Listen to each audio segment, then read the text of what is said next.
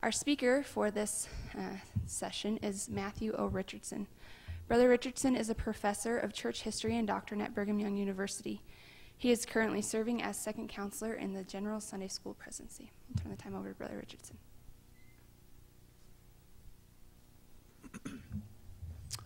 It is truly a pleasure to be here with you this evening, and I hope and pray that our time together might be profitable.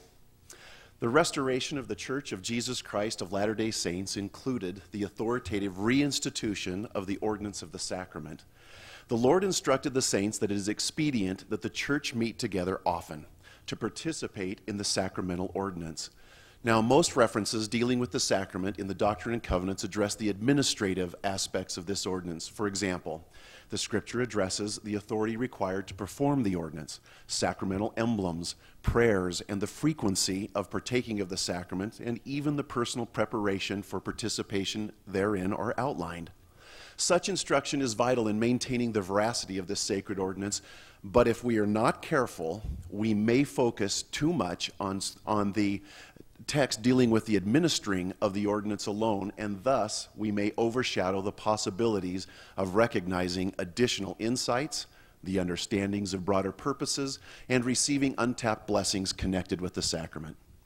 Now, when considering how the sacrament is represented in the scriptural text of the Restoration, Section 27 of the Doctrine and Covenants makes a very unique contribution. It connects other textual concepts and administrative aspects of the sacrament by constructing a framework for understanding and applying the sacrament. The power of this revelatory text, however, is accessed only when its various parts are connected and integrated one with another. So tonight we will examine how the text of Section 27 uniquely connects the three purposes of the sacrament, namely, directing our attention to remembering our deliverance, inviting us to look forward to our future, and finally showing us how the sacrament provides both safety and protection in how we are presently living our lives. The presentation and eventual publication of the revelatory text, now known as D&C Section 27, are an instructive example of how scriptural principles and practices are actually revealed and how they are connected line upon line, precept upon precept, here a little and there a little. Now, keeping this in mind helps us understand the powerful connections between these three different sacramental purposes, or in Nephi's words, those three lines and or precepts.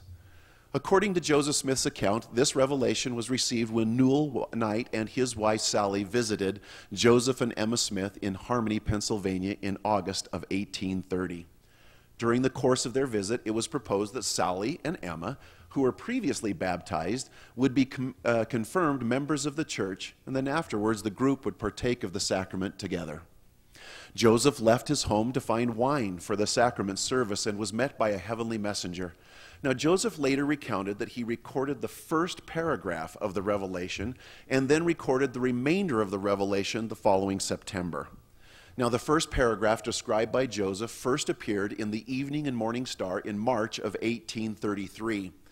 That very same paragraph was also included in the 1833 Book of Commandments as Section 28. While the majority of the text deals with the safety of procuring and using acceptable sacramental emblems, this text outlines, albeit briefly, the three sacramental purposes for us to better understand and apply the sacrament: remembering the past, looking forward to the future, and protecting how we are living presently. While the first paragraph of the revelation Joseph received was recorded in the early text, the rest of the revelation was not published until 1835 as Section 50 in the first edition of the Doctrine and Covenants. The 1835 edition of the Doctrine and Covenants expanded the 1833 paragraph, or revelation, by 457 words. Now, our current text of Section 27 of the Doctrine and Covenants is nearly identical to the 1835 expansion. And rather than adding new concepts or purposes to the original publication, the expanded text added considerable detail to the purposes of looking forward to our future redemption and to providing safety and protection in how we live our lives. So let's begin our consideration with the first sacramental purpose, namely directing our attention to the past. The Doctrine and Covenants emphasizes that the sacrament is a ritual for remembering the genesis of our deliverance, or in other words, the atonement and the resurrection of Jesus Christ. In April of 1830, for example, it was revealed to Joseph that partaking of the bread was to be in remembrance of the body of thy Son, and that the drinking of the wine was to be in remembrance of the blood of thy Son. With this sacred ritual, we are to direct our thoughts partly to an upper room in ancient Jerusalem, to a nearby grove of olive trees known as the Garden of Gethsemane, to Golgotha, and then to the nearby garden tomb as we remember the associated events. Remembering is a powerful and it's a necessary experience. In fact, President Spencer W. Kimball once said that the most important word in the dictionary could be the word remember. He explained the power of this word as he said, quote, "I suppose there would never be an apostate, there would never be a crime if people remembered, really remembered the things they had covenanted at the water's edge or at the sacrament table and in the temple. I suppose that is the reason the Lord asked Adam to offer sacrifice, for no other reason than that he and his posterity would remember. Remember the basic things that they had been taught." End of quote. While the sacrament prayers revealed in Doctrine and Covenants, section 20, instruct us to remember the atonement and the resurrection, section 27 provides an additional witness that the sacrament is a time for remembering unto the Father Christ's body, which was laid down for you, and Christ's blood, which was shed for the remission of your sins.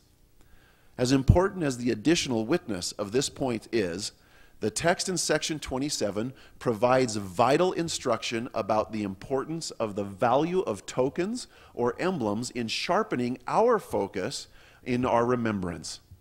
It was revealed to Joseph Smith that, quote, "It mattereth not what ye shall eat or what ye shall drink when ye partake of the sacrament," end of quote. While this may appear to be simple administrative detail, it actually underscores the vital purpose of the sacrament itself, to completely focus our thoughts on the events leading to our deliverance. This textual passage actually underscores that the emblems used for sacramental worship are just that, emblems. And as such, their purpose is nothing more and nothing less than for turning our attention to a greater event, to focus our thoughts and our feelings, and to remember the past in such a way that it not only makes it relevant, but it makes it very real. Now, some delight in discovering that it mattereth not what emblems are to be used for sacrament. Their delight is tempered, however, when they realize that sacramental emblems are not on the focus of our palatable pleasure or our amusement, but symbols that are intended exclusively to help us focus on the atonement and resurrection of Jesus Christ.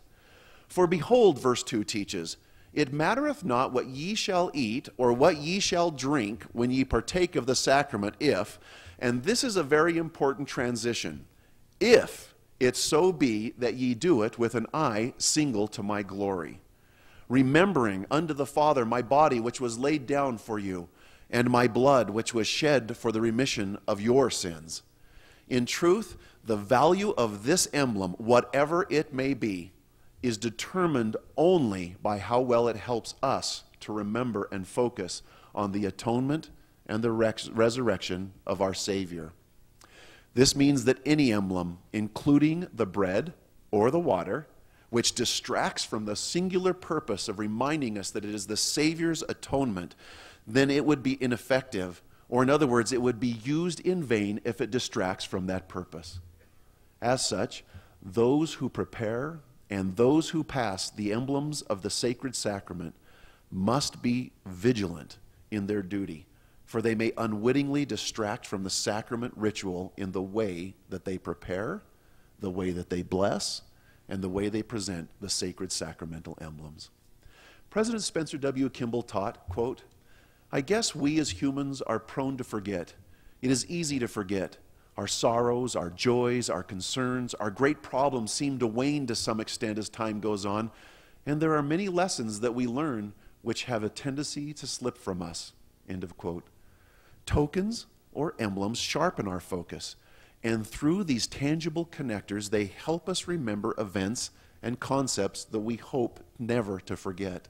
For example, many married couples exchange and wear rings as an emblem or a symbol, a token of their marriage.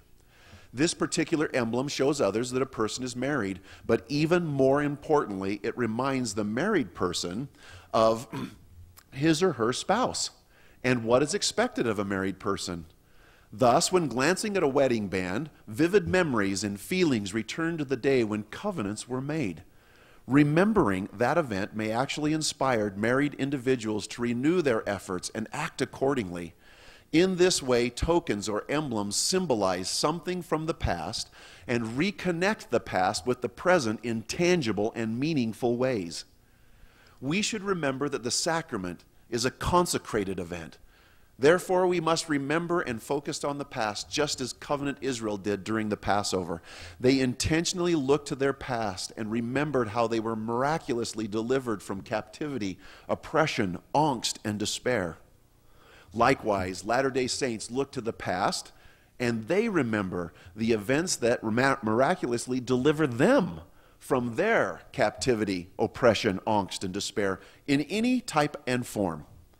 The atonement is the genesis of our redemption, and if the present and future do not connect with the atonement, the future and the present hold very little prospect. Remembering the past is only effectual if it informs future events. Covenant Israel, for example, used the Passover to remember their great day of deliverance. But perhaps they failed to use the Passover's lessons from the past to inform and direct their view for the future redemption. And as a result, they did not recognize the Savior himself, and they crucified him instead of receiving him wholeheartedly. Likewise, Latter-day Saints may use the sacrament to remember the past and the atonement, but then fail to use the sacrament to inform and direct their attention to a time when they might be with the Savior when he comes again. President John Taylor pointed out this crucial relationship between the past and the future as he said, quote, "For in partaking of the sacrament, we not only commemorate the death of the sufferings of our Lord and Savior Jesus Christ, but we also shadow forth the time when he will come again, and when we shall meet and eat bread with him in the kingdom of God." End of quote. Directing our mind to the future has always been a key component of the sacrament. For example, as Jesus Christ first instituted the sacramental wine during his mortal ministry, he said to his apostles, "But I say unto you, I will not drink henceforth of this fruit of the vine until the day when I drink it new with you in my Father's kingdom." Even at that very first sacramental meeting, the Savior was encouraging his disciples to look forward with anticipation to a future meeting when Jesus and his disciples would gather together again and partake of the sacrament anew. Now, nearly 1,800 years later, the Savior provided almost the exact same type of instruction to his latter-day disciples. After teaching about the emblems of the sacrament and of the importance of remembering the Savior's atonement, the 1833 text of section 50, which is now Doctrine and Covenants section 27, immediately turns our attention to the future. It reads, quote, "Behold, this is wisdom in me. Wherefore marvel not, for the hour cometh that I will drink of the fruit of the vine with you on the earth, and with all those whom my Father hath given me out of the world." End of quote. Now here the Lord speaks of his eventual return and a time when he will partake of the sacrament again. Just like the first sacrament in Jerusalem, Jesus is still urging his disciples to remember the past and look to the future. In the later published versions of this revelation, 70% of the words added were actually details pertaining to this future sacramental meeting. The principle of looking forward to and partaking of the sacrament with the Savior is still the focal point, but now more details were given of this event. Joseph Smith was informed that he would be present at this meeting, this future meeting, as well as other recognized individuals. Section 27 specifically names other participants at this future sacramental meeting, such as Moroni, Elisha, John the Baptist, Elijah, Jacob, Joseph, Isaac, Abraham, Michael, or Adam, Peter, James, and John. Pretty impressive guest list. We would assume from Matthew's account in the New Testament of the first sacramental meeting that those who were present with the Savior to drink the sacrament new would be there as well.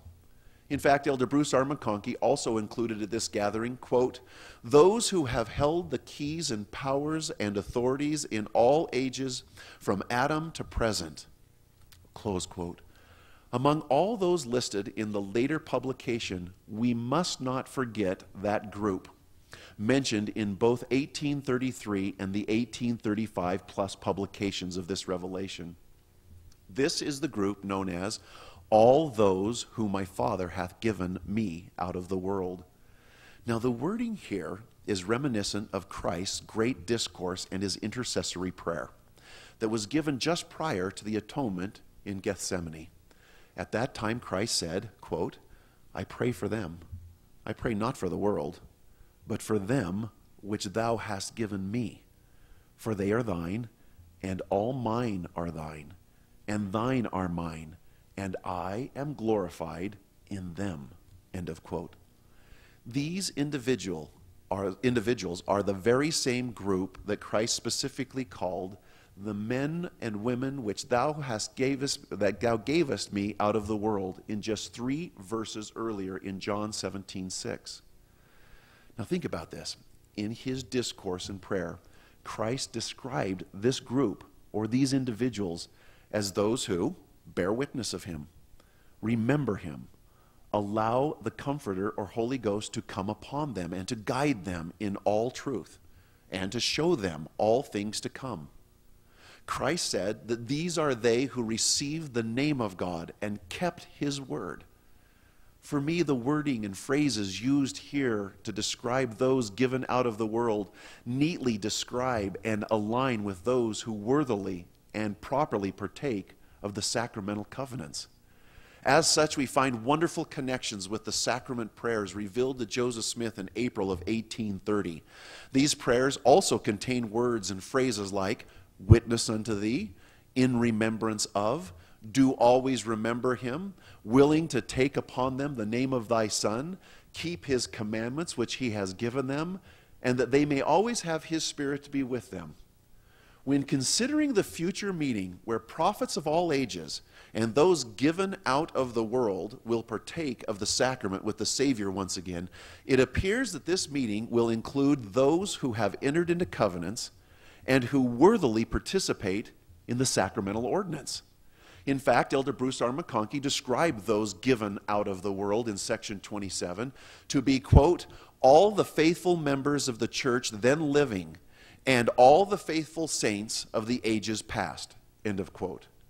No wonder Elder McConkie described this future sacramental gathering with the Savior as, quote, the greatest congregation of faithful saints ever assembled on the planet Earth, end of quote. Now for some, it may be difficult to pinpoint when this sacramental meeting spoken of in section 27 will actually take place. Now, Elder Bruce R. McConkie, when speaking on the subject, taught, quote, before the Lord Jesus descends openly and publicly in the clouds of glory, attended by all the hosts of heaven, before the great and dreadful day of the Lord when he sends terror and destruction from one end of the earth to the other, before he stands on Mount Zion or sets his feet on Olivet, or utters his voice from American Zion or a Jewish Jerusalem, before all flesh shall see him together, before any of his appearances, which taken together comprise the second coming of the Son of God. Before all these, there was to be a secret appearance to selected members of his church, end of quote. He then said that this secret appearance, that it will, quote, be a sacrament meeting. It will be a day of judgment for the faithful of all ages, and it will take place in Davies County, Missouri, at the place called Adam-on-Dy-Ammon, close quote. Now, I don't know why, but I always want to sing right there. Adam-on-Dy-Ammon. It just seems fitting. So, after singing and directing our attention to the past and then to the future, section 27 teaches that the sacrament should also cause us to consider our present day and our current conduct. This should not be surprising, as it has been said that the Doctrine and Covenants was meant in part as a current guide to how Latter-day Saints should live their religion. In the 1833 publication of this revelation, the final verse read, "Wherefore, lift up your hearts and rejoice, and gird up your loins, and be faithful until I come."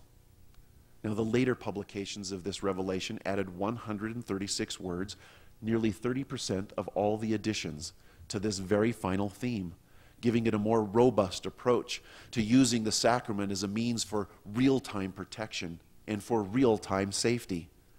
When considering the additions, we now read the original 1833 text as, "Wherefore, lift up your hearts and rejoice, and gird up your loins, and take upon you my whole armor, that ye may be able to withstand in the evil day, having done all, that ye may be able to stand." Several additional verses are then included in this text that deal directly with the armor of God. I realize there are some who interpret this passage as merely additional witness of Paul's writings about the importance of the armor of God. However, if this segment is directly connected with the sacrament and the other purposes thereof, then these additional verses dealing with the armor of God provide a deeper insight on how the sacrament protects us and prepares us for the future. The connection of this final purpose with the sacrament, with the other two purposes of remembering our past, looking forward to the future, they are found, actually, the connection is found in the wording, the textual wording of the revelation itself. For example, this final section begins with the word "wherefore" in verse 15. In 1828, the word "wherefore" was commonly defined as "for which reason," which means because of this. Thus, after describing the future meeting with Jesus Christ to partake of the sacrament, which was in verses 5 through 14, the very next verse could be read as "for which reason," or "because of these verses," meaning verses 5 through 14, "you should lift up your voice, and lift up your hearts, and rejoice, and gird up your loins, and take upon you my whole armor, so that ye may be able to withstand the evil day, having done all, that ye may be able to stand." You see, in this way, verses 5 through 14 are directly connected to verses 5 through 18. This is the pattern that is also used earlier in the Revelation, connecting the first two purposes of the sacrament together. Consider how the text outlines the sacramental purpose of using the emblems to remember the past events of our deliverance, and then recall that the very next verse states, quote, "Behold, it is wisdom in me, wherefore," now we go back to the 1828 version, or "because of this purpose we must marvel not, for the hour cometh that I will come and drink the fruit of the vine with you on the earth." You see, these direct connections are important because rather than considering this revelation as three independent purposes, principles, precepts, or practices, we can now see that each purpose is textually connected to the other. In other words, the only way to be worthy of and qualify for the future sacramental meeting or our own personal redemption is for us to remember the past events of the atonement and the resurrection, and then to lift our hearts, rejoice, gird up our loins, and put on the armor of God today. Richard Lloyd Anderson pointed out, quote, "For through remembering Jesus' past sacrifice, we promise to transform our own lives in preparation for an eternal future with Him." End of quote. With an established connection between the sacrament and the armor of God, we can now see vivid ways how the sacrament actually protects us. It is important to remember that Christ described those given out of the world with those attributes that are directly associated to the sacramental covenants. Remember, we talked about bearing witness of Him, of being able to have the Holy Ghost with them, to bear the name of God, to keep the commandments, etc. And then he said that such individuals were not of this world. In his intercessory prayer, Christ prayed that the Father would not take these individuals out of the world, Now this is an interesting phrase, but instead keep them from the evil, and to sanctify them through thy truth. Obviously, the sanctifying power spoken of here can only come through Jesus Christ's atonement and his resurrection. That is obvious. As for keeping the saints from evil, consider how Elder Howard W. Hunter referred to the Passover as, quote, an ancient covenant of protection, end of quote. And in similar manner, he referred to the sacrament as, quote, the new covenant of safety, end of quote. So according to section 27, the armor of God is intended to protect the saints so they might withstand the evil day and ultimately stand with Christ in the end. Making additional connections between the sacrament and the armor of God actually provides unique insights to the protecting power of the sacred covenant and is worthy, I believe, of further examination and consideration. You see, while the Apostle Paul used the imagery of physical armor, he was very clear that he wasn't speaking about physical protection as much as spiritual protection. Quote, for we wrestle not against flesh and blood, Paul wrote, but against the darkness of this world, against spiritual wickedness, end of quote. Harold B. Lee offered more detailed explanation regarding the symbolism of the armor of God, which lays a foundation for making sacramental connections as well. Elder Lee explained, quote, we have the four parts of the body that are most vulnerable to the powers of darkness. The loins, typifying virtue or chastity. The heart, typifying our conduct. Our feet, our goals or objectives in life, and finally, our head or our thoughts, close quote. With this important symbolism in our minds, we are now in a position to see the powerful connection between the armor of God and the sacrament. The helmet of salvation, for example. The helmet is designed to protect the head or the brain during physical combat. Without such protection, a serious wound to the head is deadly. According to Elder Lee, in spiritual warfare, the helmet is to protect one's thoughts. Obviously, then, if our thoughts are unprotected, our thoughts can likewise be spiritually fatal. According to section 27, the best way to protect our thoughts is with salvation. To understand how salvation can protect our thoughts, consider how King Benjamin taught that salvation comes by no other name or means save Jesus Christ. Thus, as we partake the sacrament, we don the helmet of salvation by covenanting to remember Jesus Christ. Jesus encouraged us to look unto him in every thought, doubt not, and fear not. The sacrament helps us with this protection as our thoughts are first turned to the atonement and to the resurrection. This makes it possible for us to consider our future redemption in Christ. This, in turn, provides opportunity for candid evaluation of our present condition. The sacrament firmly places the helmet of salvation upon those entering into this covenant. As they covenant, they will always remember him, of course, meaning Jesus Christ.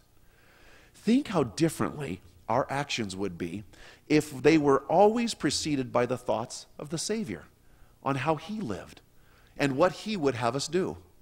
With our eyes single to him in our remembrance of the past, by remembering him in all we do every day, our thoughts are protected in such a way as to secure our glorious future.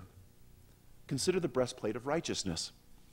A physical breastplate is designed to protect the heart and the lungs, both life-sustaining organs. Now, according to Elder Lee, the spiritual breastplate protects our conduct. It is critical to point out that it is not our conduct that protects our righteousness, but in this text, our righteousness that protects our conduct. This might appear to be a matter of semantics to some, but it is much more than merely haggling over words. Elder David A. Bednar, for example, points out that, quote, it is possible for us to have clean hands, but not have a pure heart, close quote. A person without a righteous character might engage in appropriate activities, but that in and of itself may not afford the protection needed to withstand the evil day. Of course, righteous character cannot be obtained or even sustained without righteous conduct. I hope that's clear. Elder Bednar reasoned, quote, both clean hands and a pure heart are required to ascend into the hill of the Lord and to stand in his holy place, end of quote. As such, the way to obtaining the character of righteousness is, as Elder Bednar points out, quote, through the process of putting off the natural man, and by overcoming sin and the evil influences in our lives through the Savior's atonement. He went on to clarify that hearts are purified as we receive his strengthening power to do good and become better. All of our worthy desires, as necessary as they are, can never produce clean hands and a pure heart. It is the atonement of Jesus Christ that provides both a cleansing and redeeming power that helps us to overcome sin, and a sanctifying and strengthening power that helps us to become better than we could ever by relying only upon our own strength. I love this last part. The infinite atonement is for both the sinner and for the saint in each of us, end of quote. You see, Doctrine and Covenants, section 27, and in verse 15 instructs every person to take upon you the Lord's whole armor, so that ye may be able to withstand the evil day, having done all that ye may be able to stand. It then reads, stand therefore, having on the breastplate of righteousness. It is hard to think of anything more foundational in forging and securing the breastplate of righteousness than the sacrament itself. Paul taught that obedience yields righteousness. As such, all who partake of the sacrament covenant to keep the commandments which he, meaning God, has given them. Thus, we pledge to become righteous through obeying the commandments that God has given. Now, obviously, this requires an omission from wrongdoing, but the commandments of God are not limited to proscriptions only. As we avoid the things of the world, we must also seek for the things of a better. Elder Bednar described this process as the dual requirements of first avoiding and overcoming bad, and second, doing good and becoming better. These dual requirements are at the core, or at the very heart, of establishing and maintaining the character of our righteousness. But it is not enough to only have clean hands, for our hearts must also be pure, a condition only made possible, as Elder Bednar pointed out, by accepting and applying the atoning sacrifice of Jesus Christ. Once again, it is the sacrament that empowers us to embrace the altering powers of the atonement that focus our obedience and changes our disposition as well. You see, Elder Bednar pointed out that, quote, this mighty change is not simply the result of working harder or developing greater individual discipline. Rather, it is a consequence of a fundamental change in our desires, our motives, and our natures made possible through the atonement of Christ the Lord. Close quote. More than mere determination, it is our righteous character that literally protects our conduct. Consider, for example, young Joseph while he was a prisoner in Egypt. Undoubtedly, he was an obedient disciple and diligently kept the commandments of God. Undoubtedly. It is clear that his character aligned with his devoted obedience. When Potiphar's wife tempted him to act in ways that were contrary to the commandments of God, Joseph did not respond with, I am not allowed, or this type of activity is against my religion, or I'm not supposed to participate in those types of things.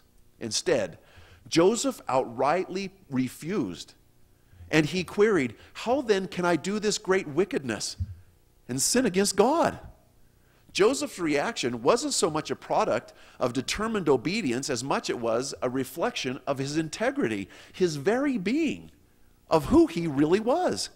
His refusal actually meant something like, I, meaning the type of person that I am, cannot do this type of thing. It was against his very nature, his very character, to do such things.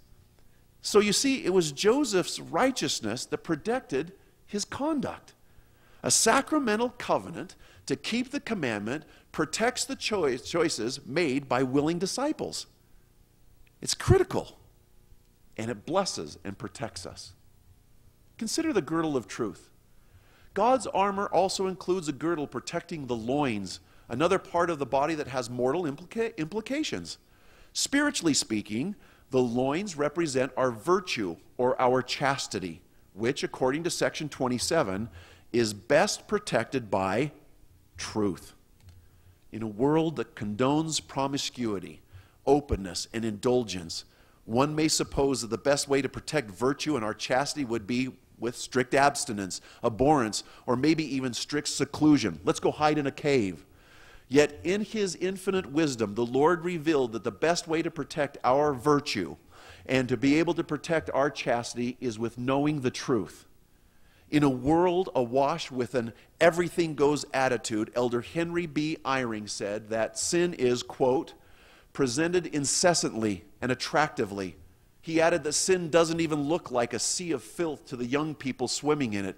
In fact, they may not even be swimming because the presentation is so incessant and so attractive that they may not notice that there is a need to swim, end of quote. In reality, Satan's presentation is alluring to those who are unaware or unsure of the truth. That is why temptation is especially effective with those who have not yet entrenched themselves on the Lord's side and are teetering with their allegiance.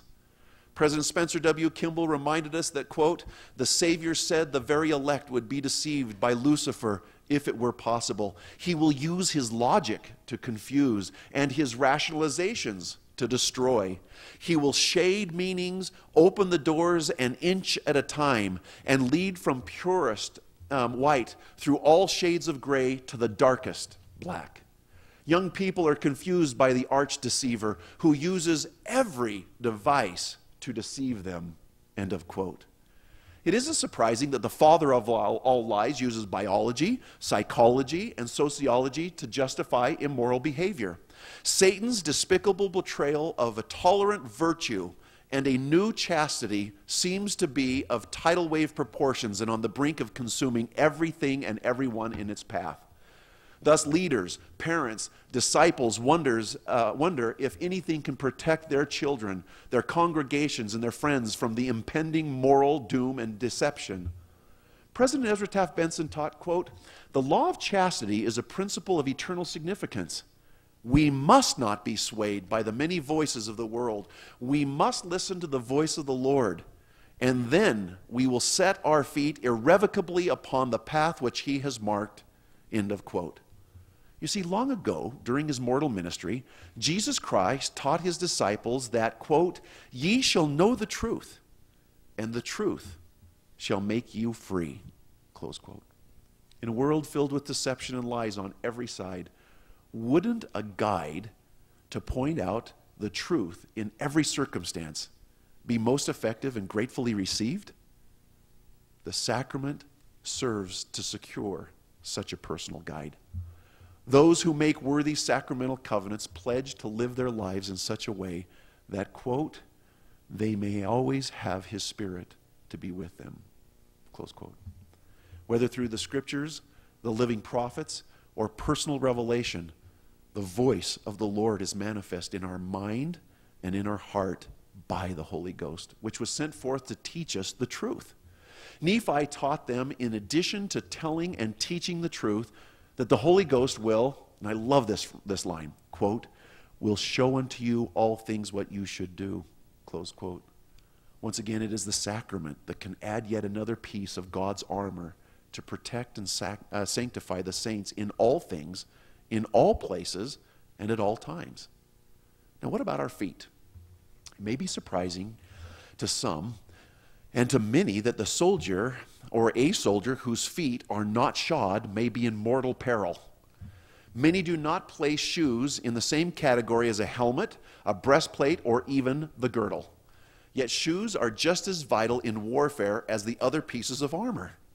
You see, this particular piece of armor is protective in a different way. Rather than protecting the foot itself, it is actually protecting the function of the foot. A soldier's mobility in battle is crucial to his success.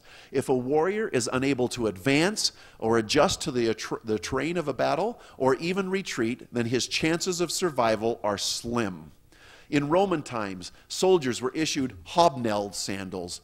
These are sandals that had nails driven through the soles and could be the ancient equivalent of what we today call cleats.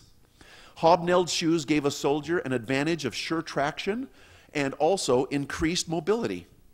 The armor of God also includes having our feet, or as Elder Lee pointed out, our goals and our objectives to be shod with the preparation of the gospel of peace that was sent by the angels.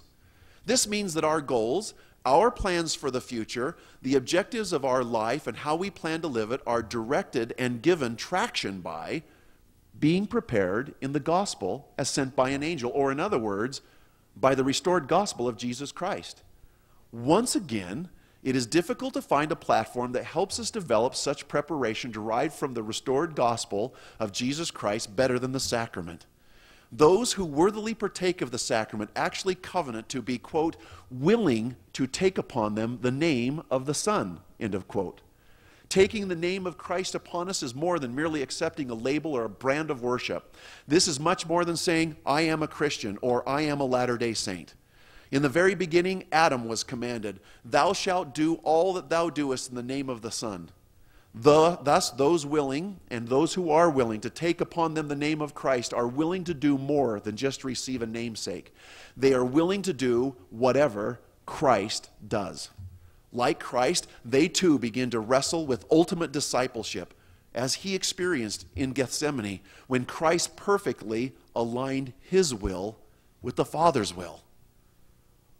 Father, Christ prayed, if thou wilt be willing, remove this cup from me. You see, here we see the demonstration of ultimate discipleship. As Christ said, nevertheless, not my will, but thy will be done. All disciples of Christ pass through similar challenges in submitting their will to God's will and in unifying their will with his. Those willing to act as Christ did find that their desires, hopes, and plans to take on a greater, even a broader context. Their preparation in his gospel influences every thought, every motive, every feeling, every perception, and every goal. C.S. Lewis, I like to say Brother Lewis, I think he's joined. C.S. Lewis once said, quote, I believe in Christianity as I believe in the sun, believe that the sun has risen, not only because I see it, but because by it I see everything else, end of quote. This type of preparation is directly connected with our sacramental covenant to take Christ's name upon us. Elder Dallin H. Oak taught that, quote, our willingness to take upon us the name of Jesus Christ affirms our commitment to do all that we can to be counted among those whom he will choose to stand at his right hand and be called by his name at the last day. In this sacred sense, our witness that we are willing to take upon us the name of Jesus Christ constitutes our declaration of candidacy for the exaltation in the celestial kingdom. End of quote. Thus, we must be vigilant that we never neglect our baptismal and sacramental covenants of taking Christ's name upon us, or else we risk taking Christ's name in vain. Section 27 of the Doctrine and Covenants provides illuminating instruction concerning the sacrament.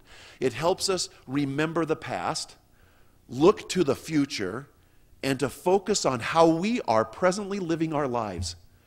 The sacrament protects us and preserves us by helping us don the armor of God and evaluate our standing each and every week through specific covenants. Thus, through the sacrament, the transforming powers of the atonement changes our very character. When we do more than just go through the motions, the sacrament can infuse the power and protection of the atonement into our very character. At that ultimate stage, Elder Bruce C. Hafen explained, we will exhibit divine characteristics not just because we think we should, but because that is the way we are.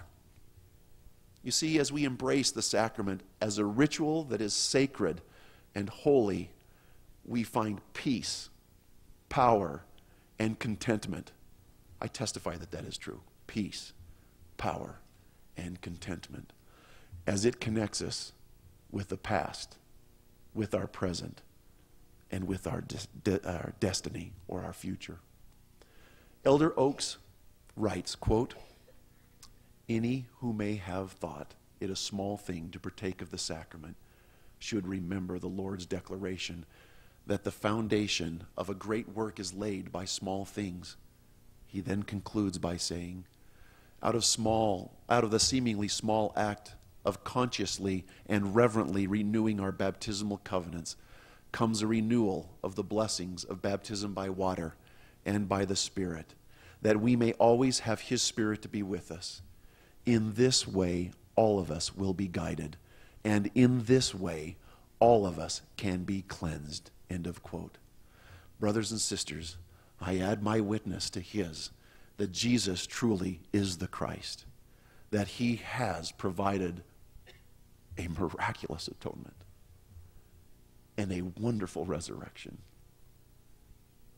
that the sacrament binds us to remembering that glorious or those glorious events, encourages us and gives us hope for our personal future and standing with Him.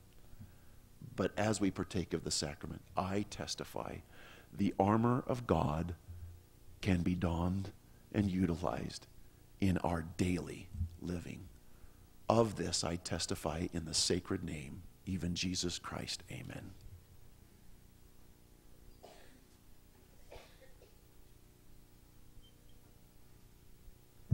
We'd like to thank Brother Richardson for his presentation and thank you for being with us tonight. The next session of this symposium will start in about 15 minutes.